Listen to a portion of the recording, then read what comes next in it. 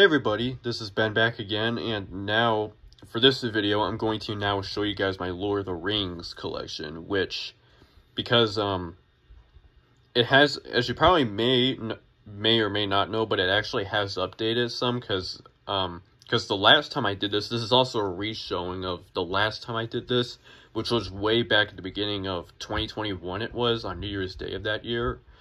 Of course, back then, I only just had the VHS tapes, but now, as time went on, I've gotten the first half of the book, and then also the DVD of the Return of the King one. So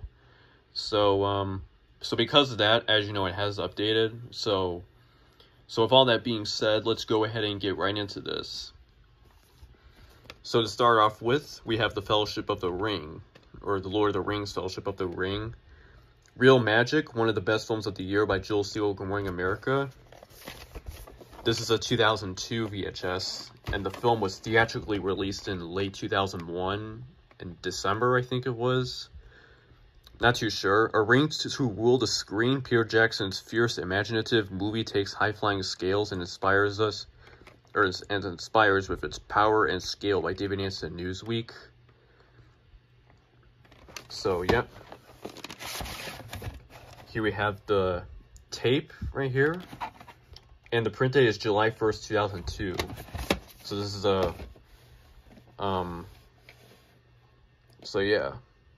It was also printed just exactly 3 days before the 4th of July, so that's pretty cool. Anyways, next up we have Lord of the Rings: The Two Towers. This is a 2003 videotape, and the film is from late 2002 in theaters. It came out to theaters in late 2002. The Supreme Film Adventure of Our Time by Richard Corliss of Time Magazine. A Beautifully Considered Epic by Elvis Mitchell of the New York Times. So, yep. We got the label right here. And the print date is July 28th, 2003, which was printed just about 27 or 28 days after the original tape was printed. The Fellowship of the Ring tape was printed. And finally, of the tapes, and the last film in the series, we have Lord of the Rings: Return of the King. This is a 2004 video release, and the film itself came out in late 2003. Which, as you know, this past December was when the film celebrated its 20th anniversary. So all the films have celebrated their 20th anniversaries in 2021, 2022, and then last year, 2023, respectively. Visually, one of the most amazing achievements ever captured on film by Jeffrey Lyons of WNBC. There is no critic review on the back, but that's okay. This is also the longest of the Lord of the Rings films, because the other films are up to 3 hours in length, like 2 hours and 59 minutes. This one is over 200 minutes, which is 3 hours and 22 minutes, I believe, or 21 maybe. I'm not really sure. This is okay. So this is 3 hours and 50 minutes. This is the film's running time. In total, we have the label right here, part 1, and we have part 2, and the print date for the first cassette is March 23rd of 2004, and then the bottom one says March 26th, just 3 days after the first tape was printed. So anyways, there you go. That's it for the tapes. Sorry if I'm getting my feet in the shot, but it's trying to put the tapes back in while holding the phone. But anyways, moving on. Here we have the DVD counterpart of Lord of the Rings: Return of the King. I don't have Return of the King, simply. I don't have the first two on DVD, so I just have this one. And all three I got at the Salvation Army in Southfield. This I got from my grandfather back in August. Visually, it's the same review, so I don't really need to repeat it, but for features, disc 1, it has the feature film. It has Dolby Digital EX 5.1 surround sound, stereo surround sound, English subtitles and closed captions, plus Spanish subtitles. And in disc 2, it has some in-depth programs, like behind the scenes stuff like The Quest Fulfilled, a director's vision, a filmmaker's journey, making the Return of the King, National Geographic special, Lord of the Rings, Return of the King. Featurettes created for LordofTheRings.net take a closer look at the people and places of Middle-earth. Aragorn's destiny and Minas Tirith, capital of Gondor. The Battle of Pelennor Fields, Samwise the Brave. Eowyn, the White Lady of Rohan. Digital horse doubles, original theatrical trailers and TV spots, Lord of the Rings trilogy super trailer, which is also on the videotape, and special look at Electronic Arts Lord of the Rings series of video games and plus DVD-ROM content. So, yep. Oops. This is a former Blockbuster rental, so it comes up, it opens like this. Here's disc 1 with the movie and disc 2 with the bonus features. And the thing that's interesting is this movie is, on this release, despite the length, it's all on one disc. Because movies like Titanic or even,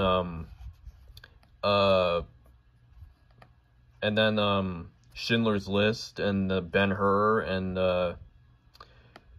several other films that are like up to 3 hours or more than 3 hours would usually be split onto 2 discs. But for this release, however, they put the film all on one disc. So that's pretty cool that New Line decided to do that, because all the other ones their films would be split onto 2 disc. So that's kind of interesting how they decided to do it with this release and not the other studios doing it for other releases, but that's okay. It's kind of interesting, but anyways, and one more thing to say about the DVDs before I go on to the book is they also, and even the same with the videotapes, they also did release extended versions of the VHS tapes and the DVDs, but I have neither of those. I'm not sure if I'll get them someday. I think one of my relatives has the extended versions of the films, because I remember going to my aunt's house and she had some of the movies, like the extended versions, on one of the shelves, like in her living room, but I didn't ask her if I could have them, or anything like that, so I'm probably gonna just get them, like, probably online or other things. So someday I might get them in the future, but I prefer to get the original releases, not the extended versions, so yeah. But who knows, but I just prefer to just get the original versions, though, but anyways, last but not least, we have the book, which is, this is a 2001 reissue, because, you know, the movie, The Fellowship of the Ring, was coming out then.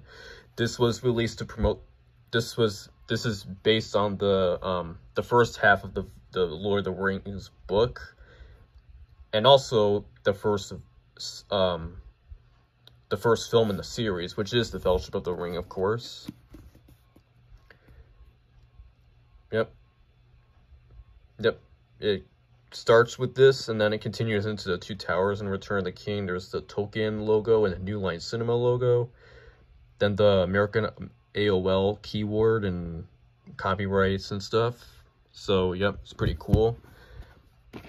I've seen neither of these movies. I have actually watched The Fellowship of the Ring once back in early 2021, and I'm not technically a fan of Lord of the Rings. Not against it, but I just don't really get into that kind of stuff. But I've watched The Fellowship of the Ring back in like early 21, and I actually liked it. It is a pretty good film. Definitely one of the.